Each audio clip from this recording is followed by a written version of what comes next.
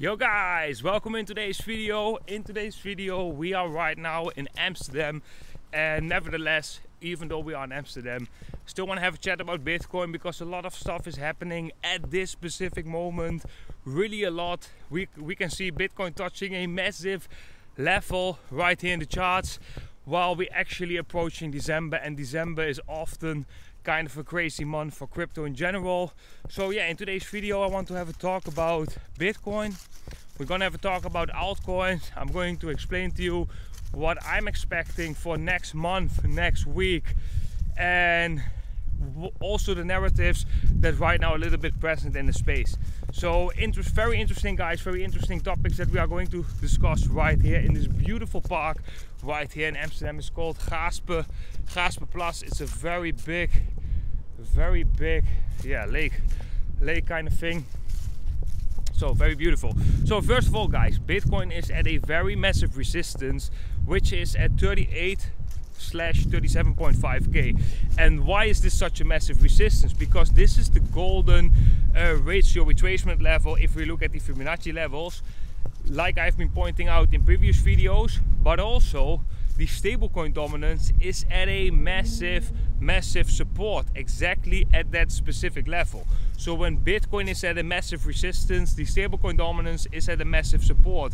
So in one way it does really make sense for stables to bounce and Bitcoin to correct. So if I just look at the technical structure of the chart, yes, this is definitely a likelihood, but you got to think also as like the following: how much can that correction be? Are we going to go to 35, 34, 33, maybe 32k?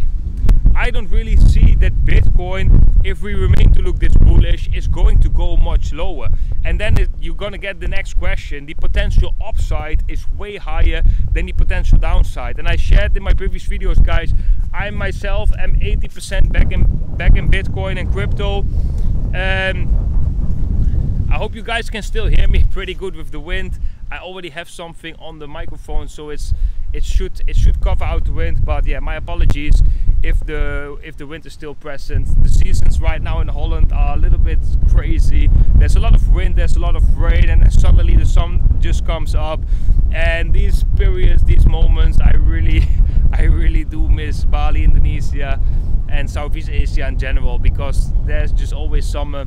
And yeah, I like that way better than here. Although I do love the summers in Holland also, but I'm definitely more the sun time type of guy than the windy rain type of guy. But yeah guys, so Bitcoin is at a massive resistance. We could see a correction, that's possible, but does it outweigh the potential upside, right? I will remain with my 80% in crypto, and if Bitcoin does get that correction, I'm not really planning to short that correction. No, but I do plan to put the remainder 20% that I have in Bitcoin as well, as I do expect that Bitcoin can still continue this rally as it has already shown a lot of strength, right?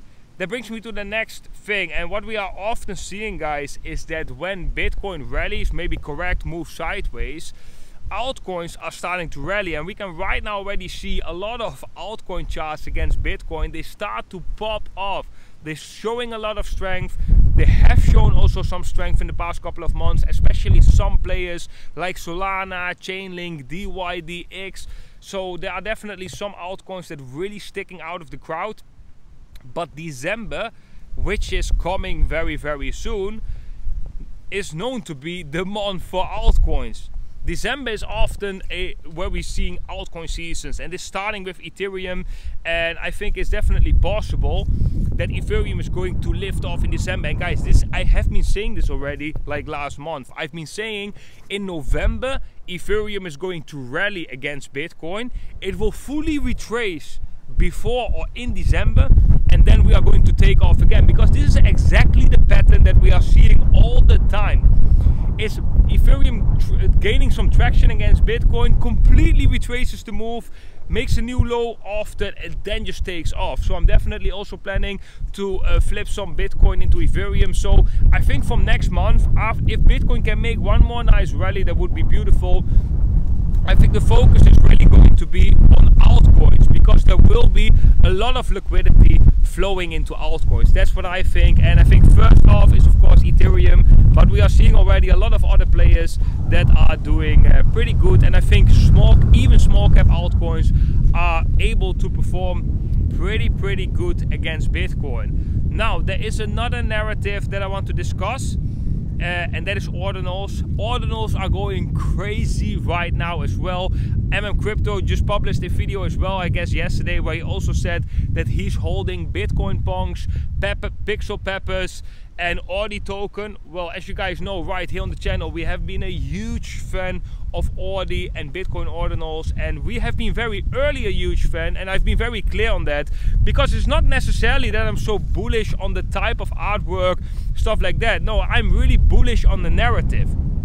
The narrative is that you can get the same thing what Ethereum experienced previous bull market with NFTs and putting things on the blockchain, putting art on the blockchain, anything.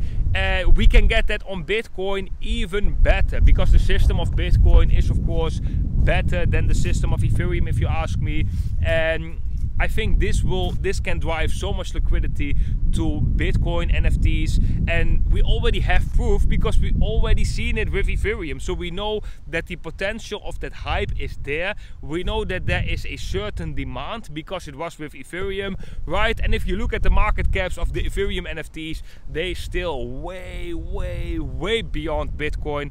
Bitcoin is just starting out with NFTs. So a lot of people, they don't really know how to buy Bitcoin NFTs. It's easier on Ethereum because there are already a lot of platforms. Although I do have to say it's getting easier on Bitcoin too. But this is definitely a trend that I'm heavily invested in. And I'm not saying necessarily that you have to do the same. This is also definitely not financial advice. This is a high risk, high reward gamble. But for me, it doesn't feel like, it feels like gambling, but it doesn't feel like gambling based on nothing, because it's really, you really try to position yourself for a potential future event that you see has a chance of happening, right? And I heard some guys saying like, you gotta position yourself, actually that's always with trading, you gotta position yourself before the actual wave, before the liquidity flows in, and then once liquidity flows in, you are going to get out of that position, right? So then there's also liquidity to step out. So get in when no one is talking about, because you can already see the potential future. Doesn't mean that it 100% needs to happen. No, but without taking any risk, without taking any chance, there's also no reward. And if I look at this situation, I think this is a very calculated risk, because we have seen the same pattern with Ethereum. It makes a lot of sense to go Bitcoin NFTs. The art is good. We already see demand. The demand is increasing. We are seeing the actual trading volume on Bitcoin NFTs surpass the trading volume a couple of days of Ethereum NFTs. We also see that the trading volume on Bitcoin NFTs is making new all-time highs. So I'm definitely very bullish on that during this bull market, because you got to think, a lot of people, they invest in the narrative. It's always investing in the narrative, like the narrative of AI, the narrative of ICOs back in 2017, the narrative of DeFi. You know, there are very much cool products out there, but you gotta admit to yourself, there are a lot of altcoins that don't even have a product, but already gained a lot of traction. Why? Because we are emotional creatures and we like to invest in stories. We don't like to... That's why the narrative is so important. That's my personal opinion, and I really see the narrative for AI, definitely. I see the narrative for Ordinals. I see the narrative for decentralized exchanges, because of the regulations that are coming to crack down on Bitcoin traders and so on. So these are a little bit the narratives that I'm watching, and I'm personally investing in narratives, and I think that works pretty well. It has worked pretty well in the past couple of years. So guys, not to make this video too long, I'm still bullish on Bitcoin. I think December can become an altcoin season, but in the shorter term time frame, like I said, we do touch some heavy resistance and some heavy support in the stables. So it really makes sense for Bitcoin maybe this week to get a correction, right? We also see often, and this is very interesting seasonally, guys, often we are seeing Bitcoin correcting right before or on the day of Black Friday, and that is the 24th of November.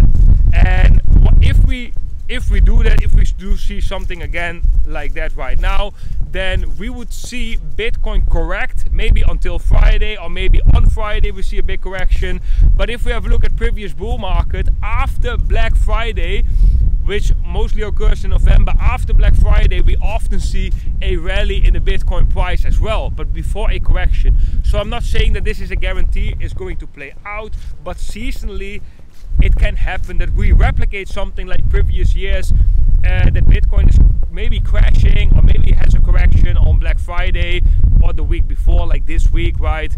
And then after Black Friday we can continue this uptrend. I would surely hope to see that, and if Bitcoin can make that one leg higher, definitely be looking at a lot of altcoins to invest in December. Guys, that was it for today's video. I really hope you can hear me good and you not really have too much wind in the video. If so, my apologies, guys. I'm very sorry for that. I can't control the weather, but yeah, I still want to be here to be there with you guys. Okay, drop a thumbs up, subscribe if you haven't, and I wish you all a beautiful day, and I hope to see every single one of you in the next video.